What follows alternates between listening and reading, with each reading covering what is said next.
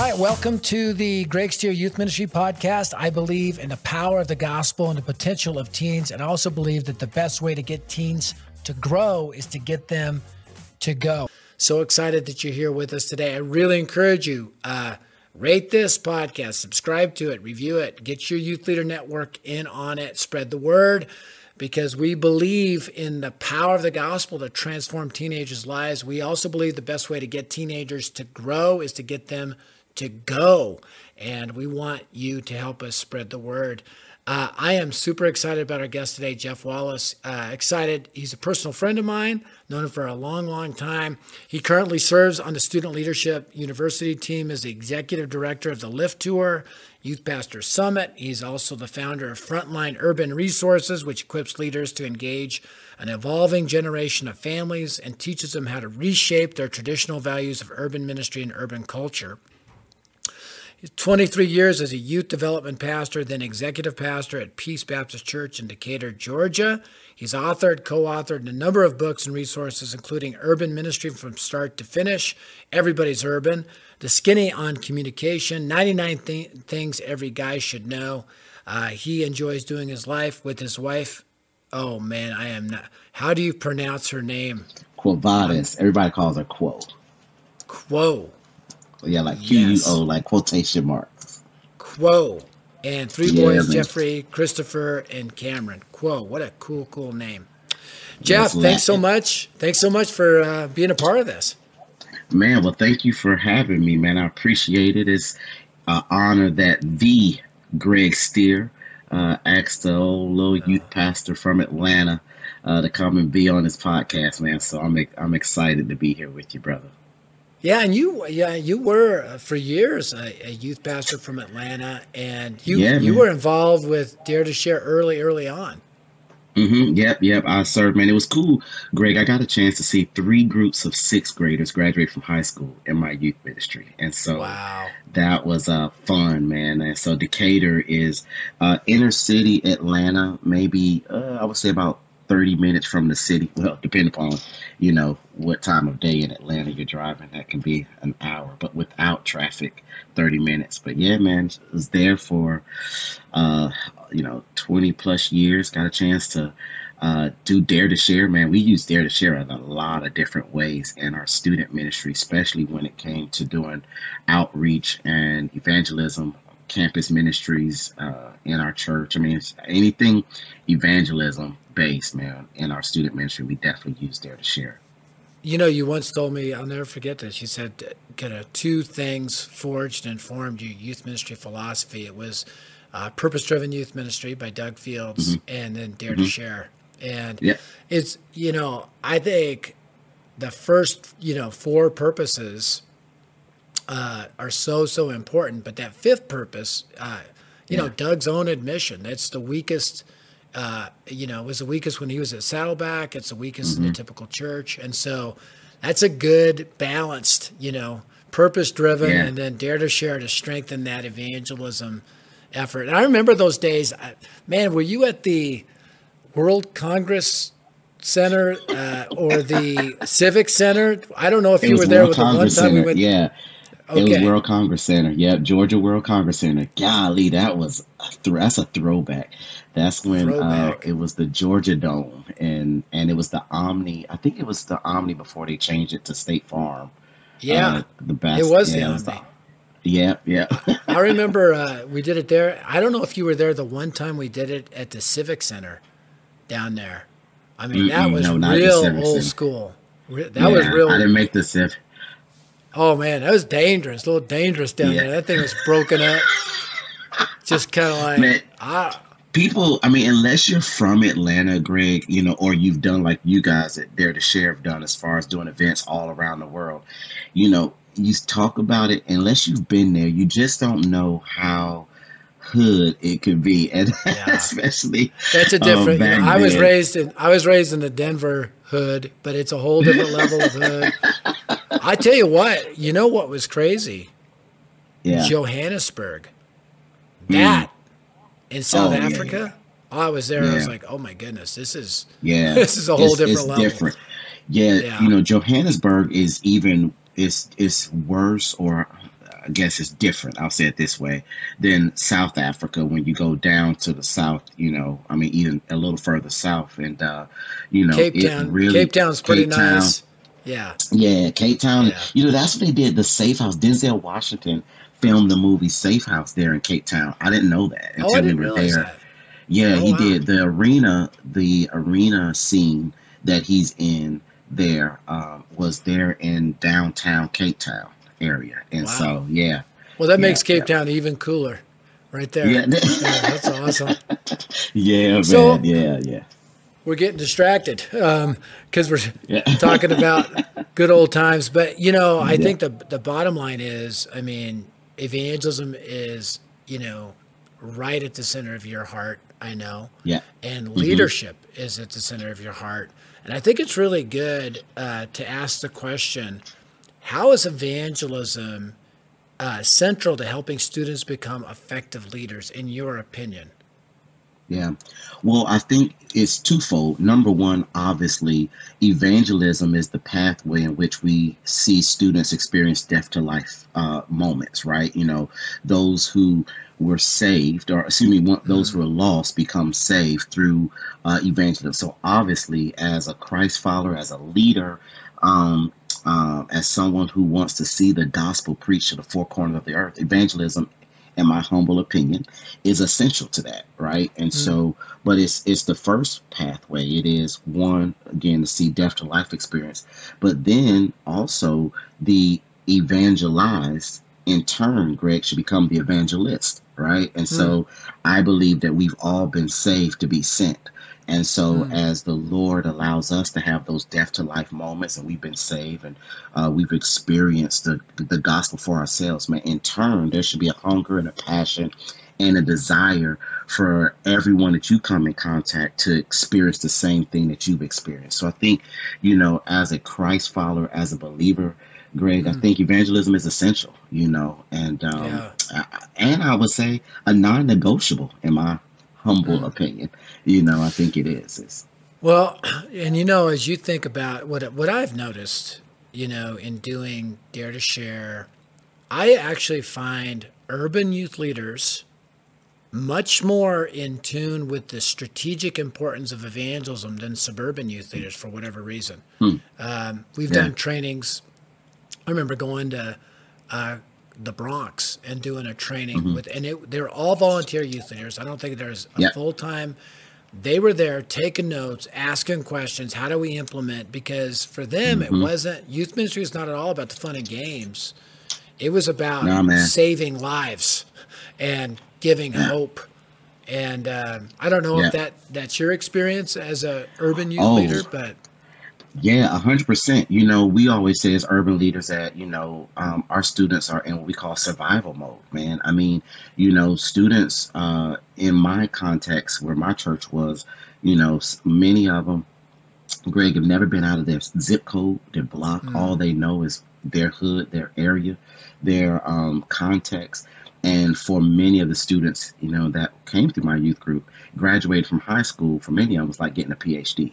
Right. And so when you have single family household, low income families, a lot of truancy issues, gang, drug violence, man. I mean, we want our kids to just survive. Now, it's not all of them, but there are many in our context who, man, we're just trying to get them to experience hope and to see life through a different lens. And so evangelism for me as an urban leader, many of my colleagues, my urban ministry colleagues, man, it was an essential to the survival as an urban youth leader, man. If you're not doing evangelism, because if you're not giving an urban kid hope, it's going to be hard to help them go deeper in their faith walk. Because for many of them, man, they're just trying to make it through the next 24 hours, right? And you're trying to give me this discipleship track on how to become a fully devoted follower of Jesus Christ, bro. I'm just trying to eat today.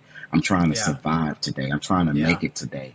And I've watched my brothers, sisters, family members, loved one be taken from me in the most most horrific way possible, man. And you want me to go through this discipleship track, nah, man. And so for many of us, and especially my experience, man, evangelism was very much a part of the strategy for how we help our students in our context find hope. I think that's so true, Jeff. I mean, I was talking to somebody the other day about lottery tickets, and I said, rich people don't scratch. They don't go, it's not rich people buying lotto tickets, it's poor people. Yeah. Because they're scratching for hope. And I think a lot of urban kids, I was one of those kids that scratching for hope, not lotto tickets, but looking for it somewhere. Yeah, man. And the gospel, man, it addresses identity, belonging, and purpose. Identity as a child of God, belonging in a crew. You got a crew, the family of God, a purpose. And also destination, like I know I'm going to heaven. I'm not afraid of dying. And for me, I almost died several times as an inner city kid through various circumstances. But once I knew Christ, I was not afraid to die, that's a bigger deal when you actually could die in a setting, an urban setting, high crime rate area, urban setting anyway, where that can happen. Yeah, man. Yeah, and I think it's important that, for me, it was helping my students see themselves through the lens of the gospel, not the lens of culture, not the lens of their generational curse, or just what's been going on in their block, man. And so for me, we would always try to expose our students to various things. Dare to Share, Student Leadership University. We would do a lot of mission trips, even if they were like local mission trips, to say, hey, man, even though you feel like a castaway, throwaway, or giveaway, or you feel, just dejected or like, so helpless and hopeless, can I just tell you there's others who are even in worse situations than you are. And so trying to help our students, I always would say, Greg, that, I would tell my team, my volunteers and my paid staff, we want to help expand every urban kid from having a single story perspective to a multiple story perspective, meaning we just didn't want them to see themselves as a kid in Decatur, Georgia. We want them to see themselves as a person who the Lord knew even before the foundation of the earth, before they were formed in their mother's womb, that he had a plan and a purpose for their life, and that there is life beyond what they see right now in their circumstances. I love it. And there's a universal church that started 2,000 years ago. They're part of this giant crew. This is not in our questions, but I'm going to ask it. How do we break down the dividing wall between, I just think there's urban churches and youth ministries, there's suburban, and it feels like an Ephesians 2 scenario, How do we, have you seen that happen at all? And how can we really work together? My buddy Derwin Gray is always talking about building multi-ethnic churches, where we can, where there's, multi-ethnicities. How do we build churches like that? And how do we get youth leaders from the suburbs and the city, working together? Yeah. Well, I think, number one, this is going to sound like a Captain Obvious statement, but, youth leaders need to ask themselves, do you want to stay relevant or not? I mean, because culture is evolving, Greg, it's ever evolving. And whether we like it or not, it is what it is. We have a responsibility not to just see or assess the data. We have a responsibility to respond to the data. So I think the culture at large, what I've seen is the culture at large has already become a mesh up society where it's no longer about Black, white, Latino, Native American, Asian, or Hispanic or Latino. Man, it's not about different ethnic divisions. I mean, there are some ethnic differences that, yes, and cultural differences that are there, but it's not about ethnicity as much as it is what I call common ills. There are things that every kid, regardless of their ethnicity, they're dealing with that ties them together. Fatherlessness being one of them. When I wrote the book, Everybody's Urban, what brought me to that title, Greg, was I was telling a buddy of mine who was a student pastor at a very affluent suburban church about the context and the premise of the book. And I was saying, man, a lot of my kids, one of the categories I was talking about identity and sexuality and all that stuff. But I was talking about fatherlessness, and I was talking about the psychological impact that an absent father has brought to students in our youth group. And I talked about it from the standpoint of a girl and a boy. And I talked about, man, his presence impacts, how they see themselves, interact, blah, blah, blah. Yeah. So he sits back in his chair and he says, Jeff, man, I have the same issues in my suburban context. And I'm like, man, get out of here. You have folks with 7-figure salaries in your church. And he's like, yeah, I know, but the fathers in my church, they're businessmen and they travel. And so they're not there. So what they do is they are present on paper, but not present in spirit. Yeah. And they substitute presence and gifts for presence and love. And so the byproduct of that emotionally and psychologically, some of the things that your students in your urban context are dealing with, my students in a suburban context are dealing with. And I was like, wow. And so that's where it kind of started the concept that everybody's urban.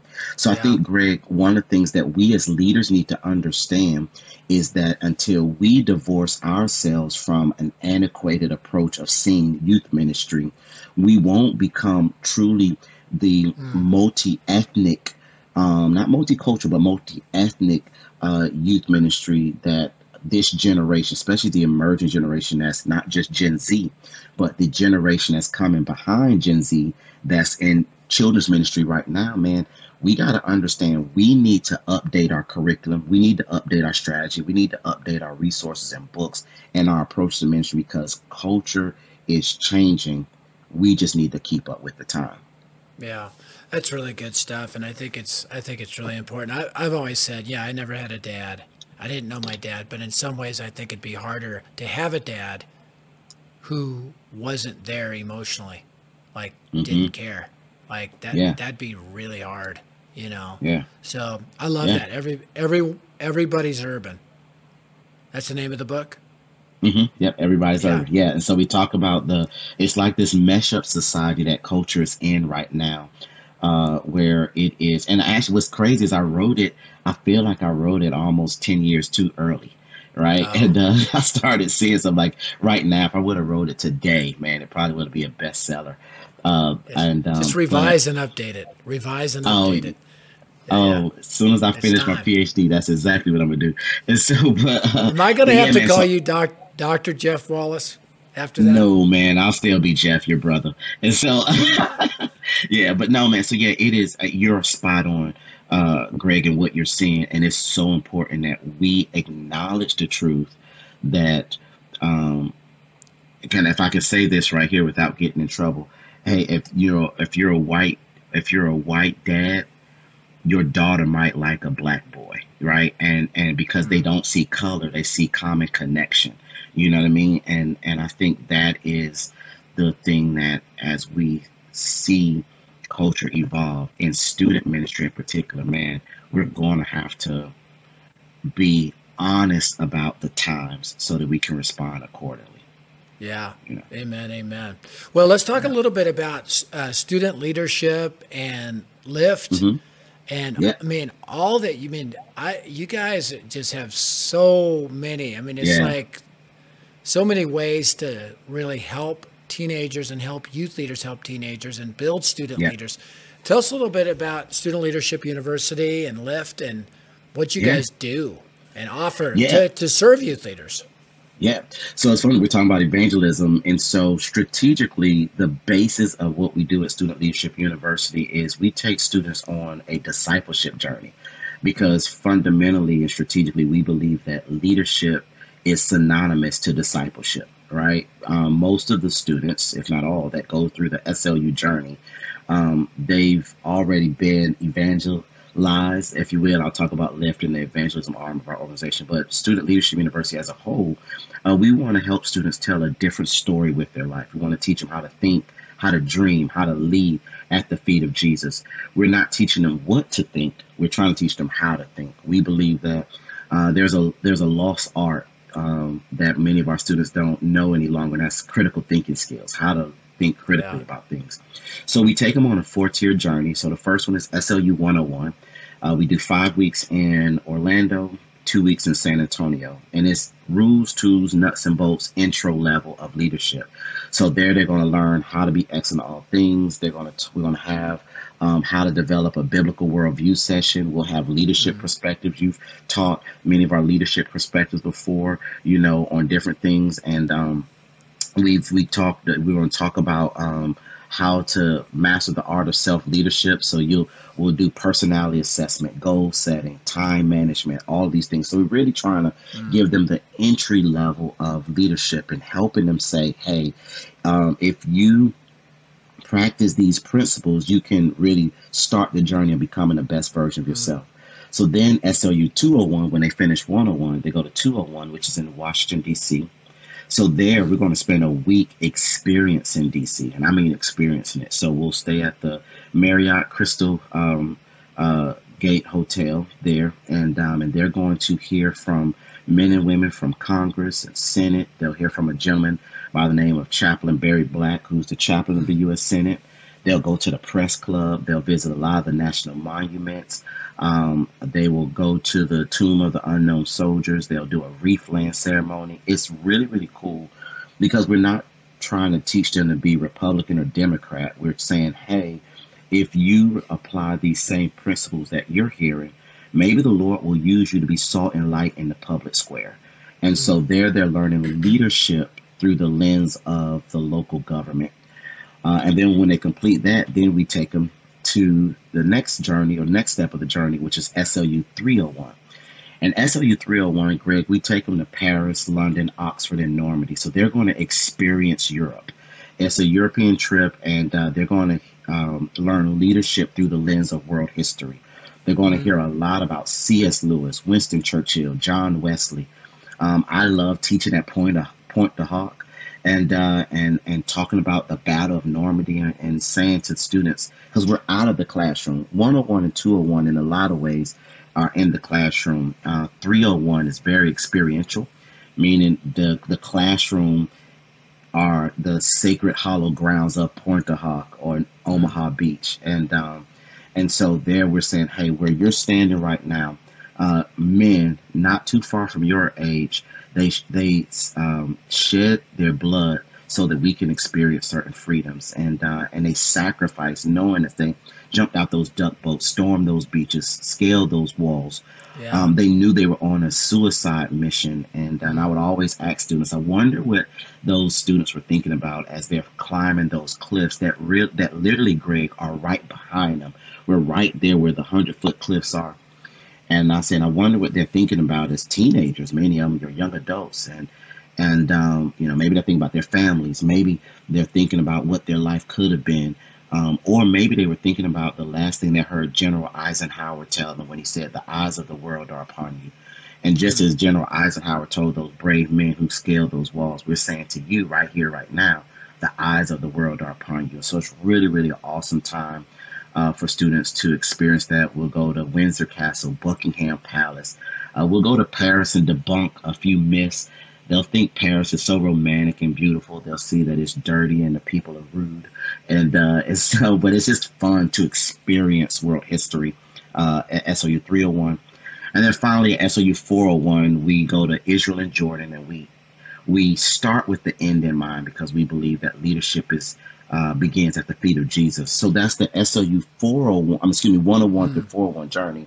And then the lift tour is, so if 101 to 401 is the discipleship arm of our organization, lift tour is the evangelistic arm of our organization, where it's a 18 to 20 city, like D-Now weekend on steroids that we do, man. I mean, we go to cities from the East Coast to the West Coast, 2 days. We're going to do 3 things. We're going to engage scripture because we believe the Bible is enough. We're going to exalt Christ. We're going to make Jesus known. And we're going to empower students and give them a real world walk away. So everything that they hear from stage translates through small group questions and devotions that we'll have. And we love it, man. We'll see 15 to 20, sometimes 1,000 students, man, experience scripture. We see so many death to life moments there. And so we love that because we get to preach the gospel to thousands of students between Martin Luther King weekend and the middle of March. So it's like the Wikipedia version of what we do. No, it's great because you guys do so much. And another thing that you guys do that I'm much more familiar with is Youth Pastor Summit, which is multi-cities and Dallas, Nashville, Orlando, California. And you really, I mean, it's like what, $10, $15, $20. It's like $15, man. $15, and you bring in great speakers and me. And then there's Greg. Man. And no, man. You move the needle big time, brother. Oh, we love it. And it's really pouring into those youth leaders. It is so good. You guys do such a great job. And this year we're adding Chicago, which is pretty exciting. Yeah. Man. So tell us a little bit about that. Why Chicago? Yeah, well, one, great pizza and Garrett's popcorn. That's it. But no, seriously, because wherever there is a need to serve youth leaders, that's where we want to go. Honestly, Greg. Yeah. I mean, it is a place that, through our partnership and relationship with Dare to Share, as we've talked over the years about it, man, it's such a prime area, that Great Lakes, Midwest area.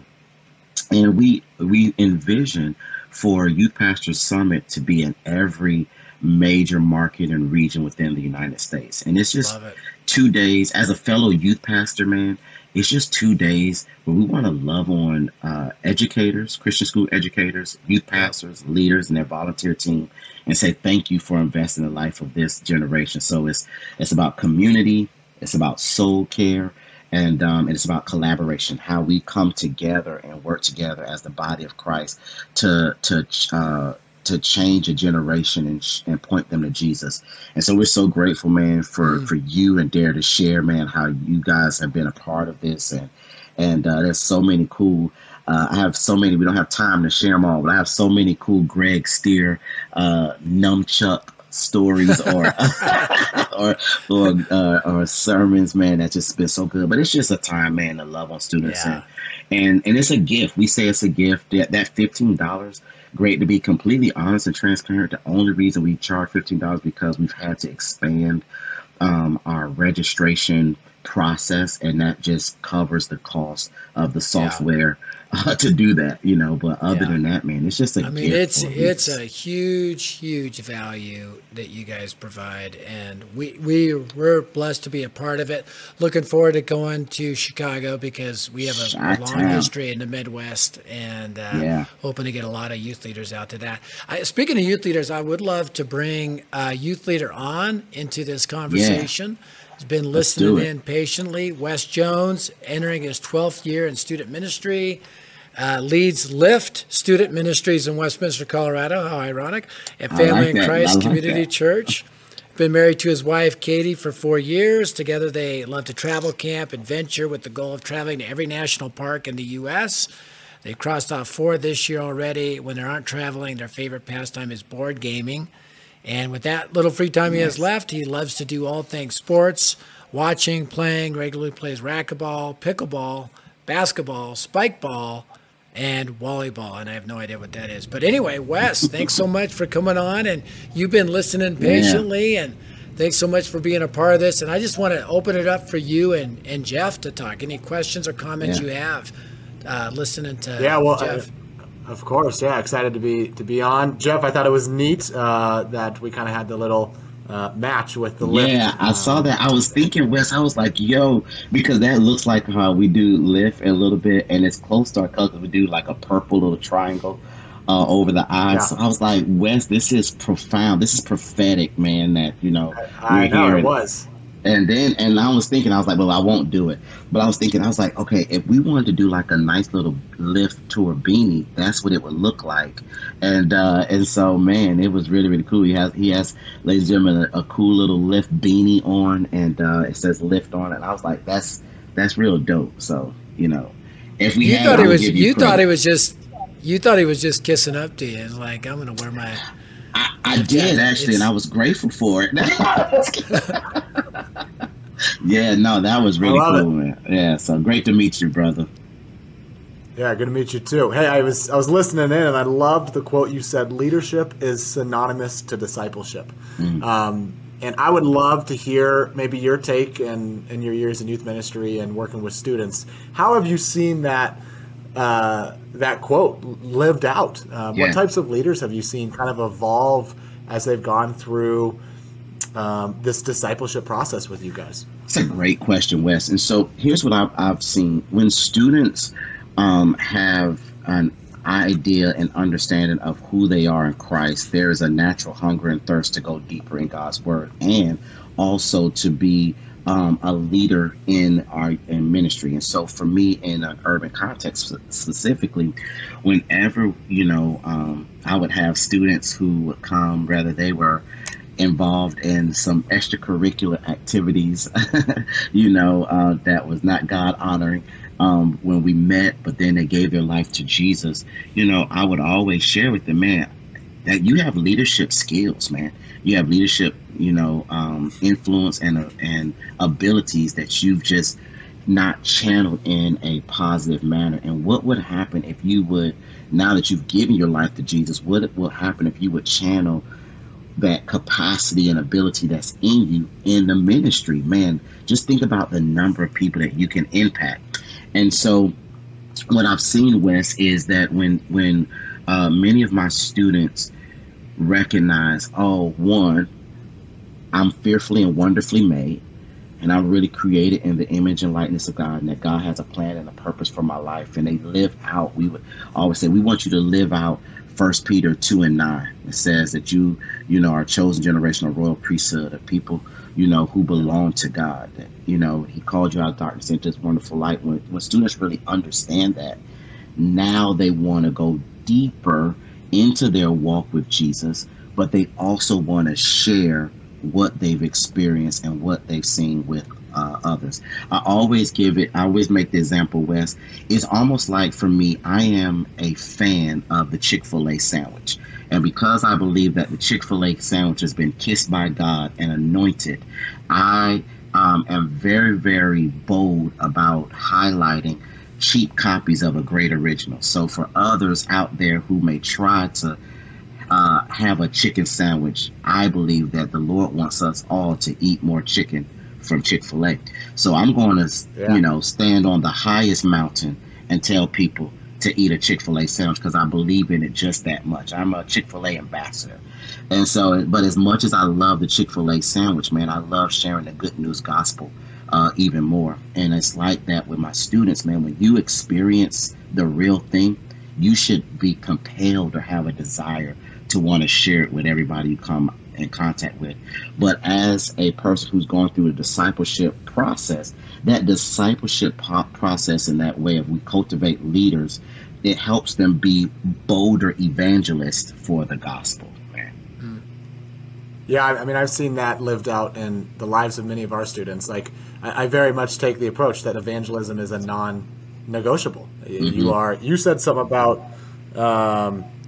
like, once you're saved, you're immediately sent. And I was like, yes, amen to that. And I think it's so cool that discipleship is so much of a journey of, when you come to know the Lord, you seek to share him with others and teach others how to do it. And it's neat to watch students lead in that way, because though we are not Chick-fil-A ambassadors, we are called ambassadors for Christ. And so I love that analogy. Like, when you love something, you're compelled to go and share it with others. Yeah, man.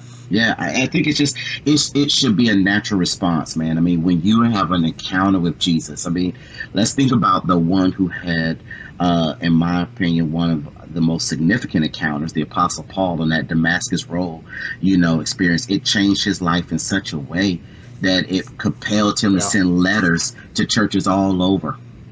But it was that encounter, man, that just changed the trajectory of his life forever.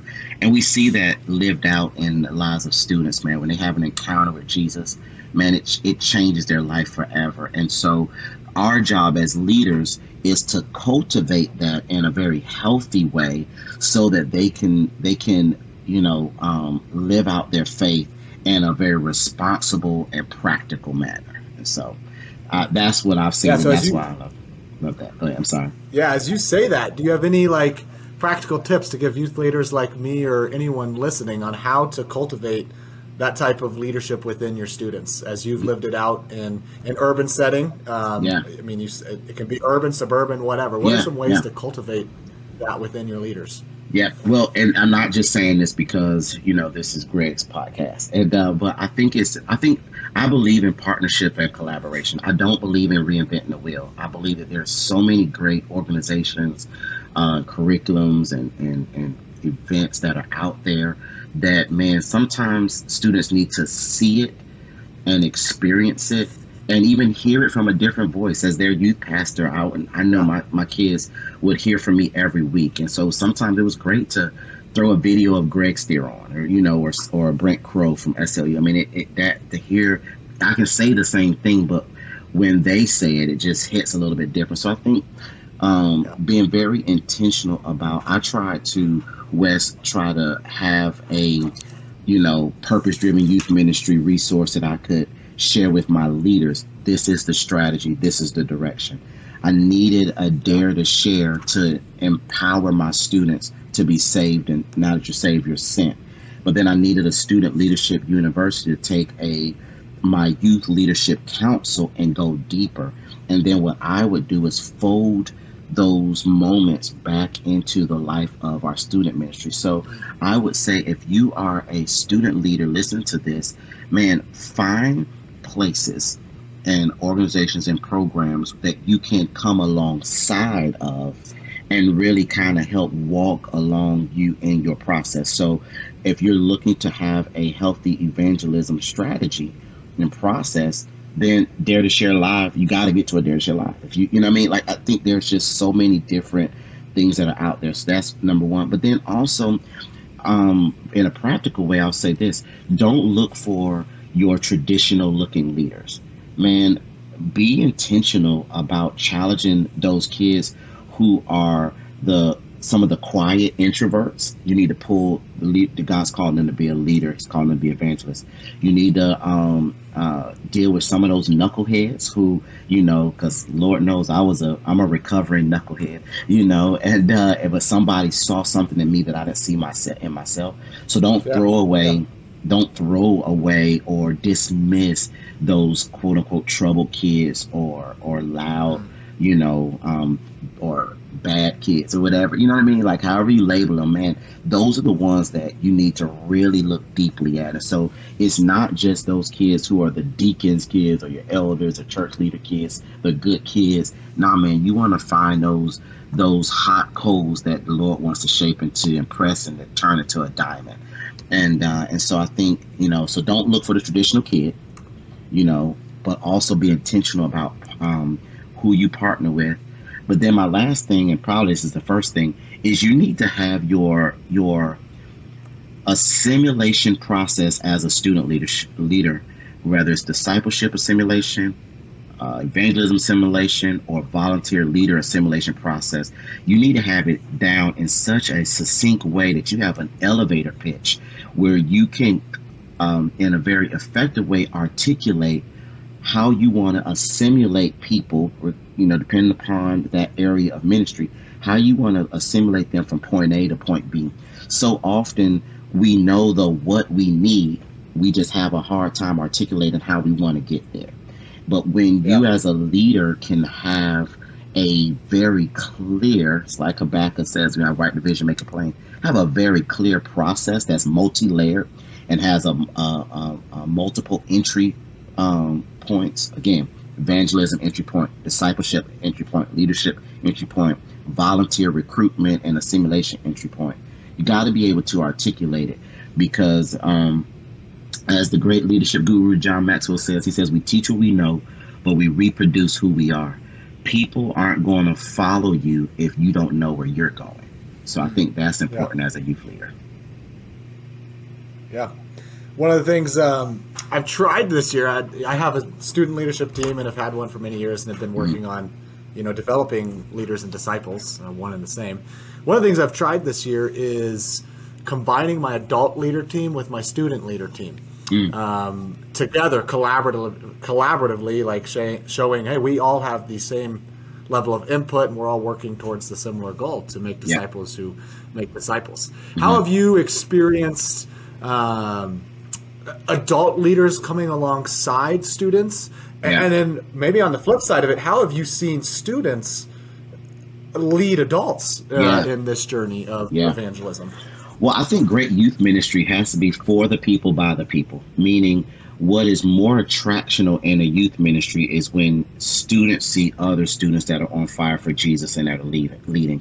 For sure. So what I've tried to structure in my youth ministry is kind of like, a high level 30,000 foot view range of adult leadership, where we kind of do like a Paul Timothy type of model, where you're always mentoring somebody as an adult leader. You're walking alongside them, you're discipling them, as far as my student leaders. And so we want to, we always try to create community where they do life together, but we wanted to do it where, as we're doing life, walking you through your own issues and adolescent development, we want to raise the bar and say, hey, we believe that the Lord can use you to lead in very high level leadership ways. So we had what we called, Wes, high low and low highs roles, meaning, and then high highs. I think it was high highs, low lows, and low highs. And I'll explain it. So we had some roles that were high commitment and high impact, low commitment, low impact, and then low commitment and low impact roles, depending on the leader. Like an example of a low impact, a low position, but I would say low impact. It's not low, but like if you're a facility, if you want to like a facility setup person, right? Some students, we learned you had to ease them into leadership. So we said, hey, you're going to be responsible for setting up the youth room on Wednesday nights. And so low commitment, and it was low. We wouldn't say low. I wouldn't say this is a low, like low impact and low commitment. But I just was able to, for me, because I'm a visual learner, I had to see that. And so these are roles where I could say, if I got a kid who's a little apprehensive about that, and I even have an adult leader who's kind of a little timid in their leadership, I would pair them together and put them as your facility setup. But then there's some that is low commitment but high impact, like a greeter. We had a youth ministry greeter. If you were on our greeter, man, that's not a big thing because you're holding signs in a parking lot or outside. But man, it's that first impression that has a high impact in our student ministry. And so we would have an adult leader to walk alongside them. They would monitor, hey guys, y'all didn't smile like that, like you should, or you got to keep your energy up. But then we had high commitment, high impact, anything that was on the stage, worship team, hosting, sometimes doing messages or whatever, high commitment, high impact. And we walked alongside them accordingly. So I think for me, I've tried to, like I talked about, having multi entry points for both adults and student leaders, so that one, there's always collaboration, but you're meeting both students and adult leaders where they are. And so that's kind of how we've done it. So I love seeing it done in a collaborative manner, but just having different entry points. So I'm gonna jump in here, Wes. Those are excellent questions and excellent insights, Jeff.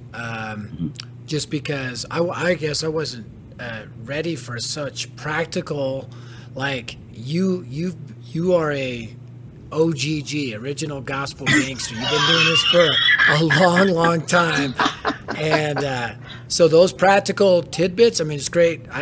Sometimes I have my guests are very theoretical and, academia. You are that, and you get some stuff there at the very practical level that youth leaders can walk away with. So I really appreciate that. And Wes, again, great Great insights. And I am so proud of you, Wes, for really building student leaders and gospel advancing, disciple multiplying student leaders. You're helping to lead the way in the Denver area for what that can look like and change the face of youth ministry. So thank you guys so much for being a part of this, and youth, on behalf of the youth leaders tuning in. Jeff, if people want to find out more about SLU, Youth Pastor Summit, Lift Tours, what's the best way for them just to find out everything that you guys do?